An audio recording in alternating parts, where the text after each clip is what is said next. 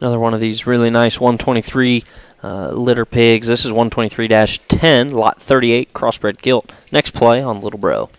Yeah, the Little Bro sow here I think is definitely evident in this animal in terms of that extra body shape and mass.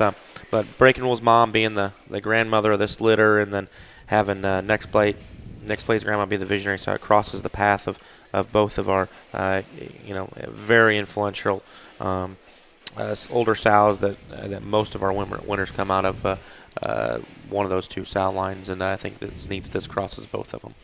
Yeah, this one is the bulky three-dimensional gilt with stoutness all the way throughout. Stout skulled, stout-footed, stout forearm, stout pin.